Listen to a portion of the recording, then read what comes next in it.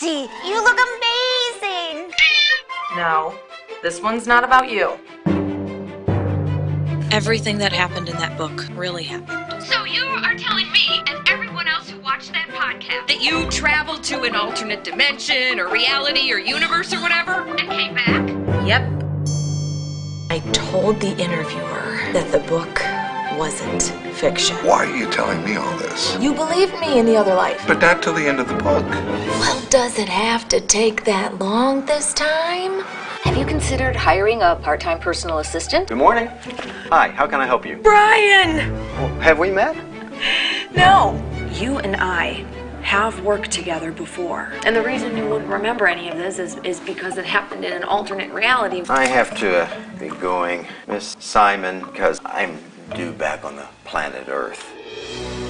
Pretty used to people looking at me like I'm a total crazy person. Well, maybe I'm attracted to crazy women. Who is doing this, Mr. Carter?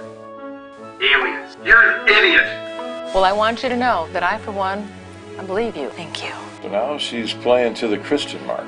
The church she goes to is very old, and they're trying to raise money for repairs to keep it open. Do you know who Tandem Daiquiri is? I am not fond of him, but I do. He wants me on his show. I know that the church needs the money. He can ruin your career. The elders would never approve doing it for the money, and I would have to agree with them. I really respect the decision not to let Betsy Simon use the church. If she doesn't want to defend herself here, I'll just go on the air and rip her to shreds there.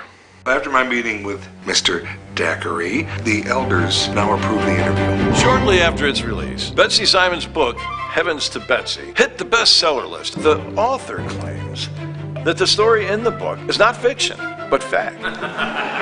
Are you now or have you ever been in therapy? Why, do you need a referral?